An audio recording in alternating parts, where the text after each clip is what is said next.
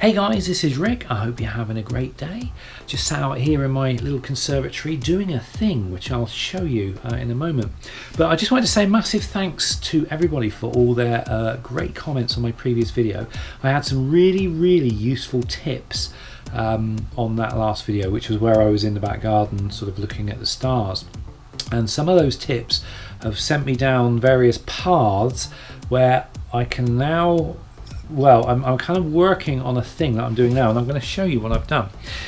This is my conservatory. I've got managed to get hold of just a kind of a rubbishy old, really old computer, which I've set up in my conservatory, and it turns out I may be able to do astrophotography and viewing the stars remotely. So I can be in the warmth of my conservatory while the telescope's out in the back garden doing its thing, and I can control it all from the computer.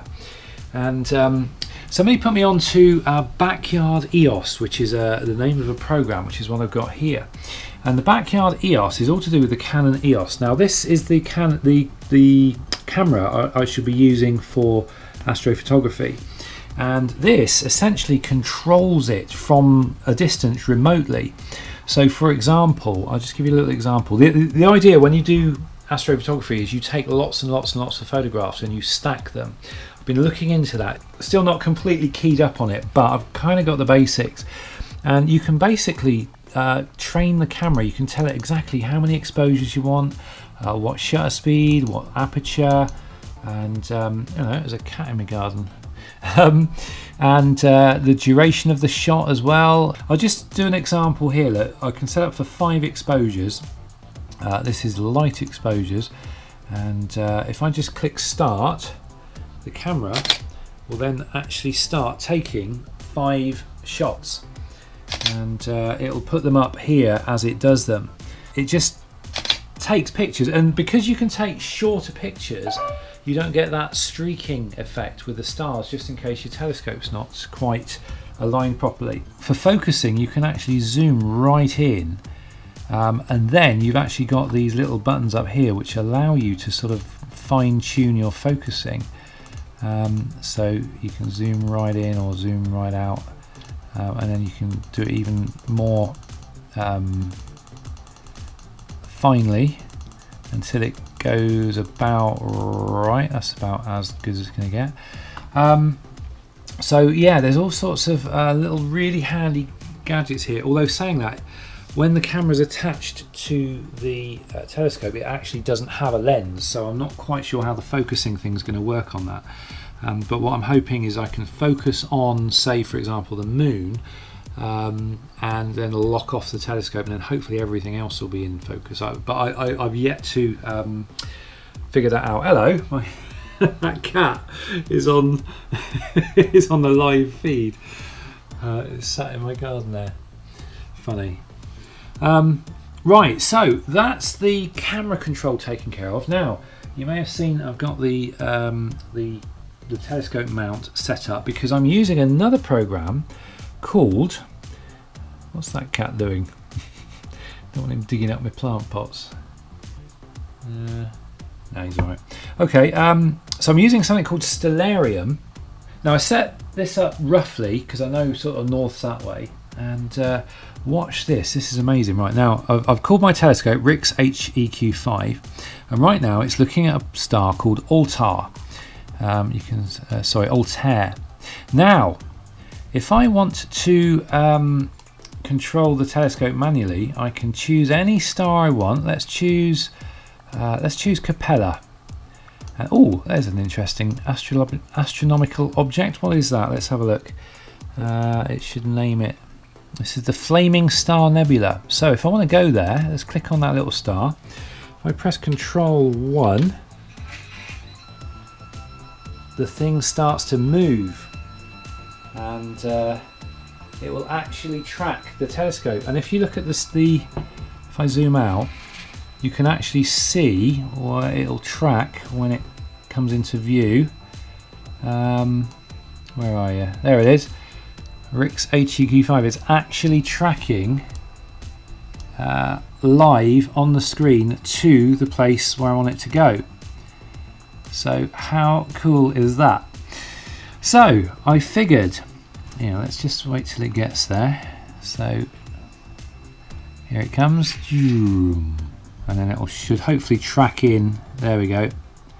See that? How cool is that?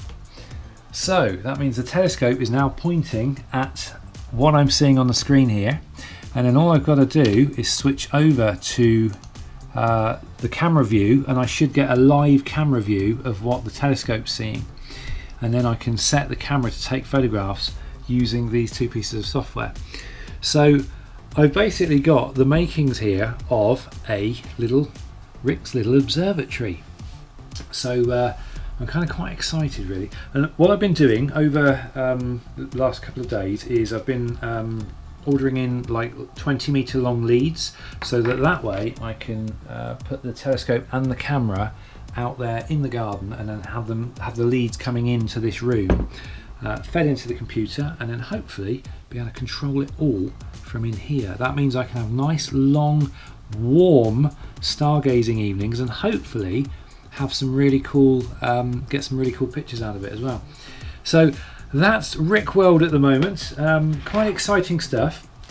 I'm sure I'll be making more videos on it as I kind of evolve, as I learn and evolve, because obviously I'm still totally beginning at the moment. This is all just sort of, it's all new to me. It's a hell of a steep learning curve. And there's so much to learn and know and everything. And also I want to say thanks for all the people who suggested things like field flatteners and various filters and things, as OII filters. What I'm going to do is I'm basically going to see if I can get the actual physical mechanics of this setup working. And if it kind of works and it kind of goes the way I want it to, and it kind of, because it's all theory at the moment, then I can start looking into making improvements, with filters and various lens attachments and things to try to improve on the photographs. But for now, I'm just looking at the raw, fundamental, basic mechanics of getting this kind of a setup to work out there remotely. But so far it's looking promising, so I'm quite excited. So there we go. Right, I'm not going to waffle on anymore. This was just a quick little catch-up video. Oh, the other thing, is the car or the van. I'm going to be vanless for the next week. Unfortunately, the ABS module has to be sent off to be repaired, and it's going to take a week because it's got to be done through the post. But apart from that, I think it's past the MOT, so hopefully I should be nicely set up. Once I get the van back, I should be set up for another year of motoring, hopefully, having it serviced as well. So we should be ready to hit the road. So as soon as we get some nice weather, some nice clear skies, I'm going to be hopefully getting out there, hitting the road and getting to some of these camping sites, these dark camping sites, and just seeing what I can do out there. So anyway, that's it from me. Thanks for watching, guys. I hope you have a great rest of the day, and no doubt I will catch up with you again in the next video. Till then, take care. Thanks for watching my video. I hope you enjoyed it. Please remember to thumbs up. You can subscribe by clicking here. Here is a video that you might like, and here is my latest video. And here is a factoid. In the USA, November is Sweet Potato Awareness Month.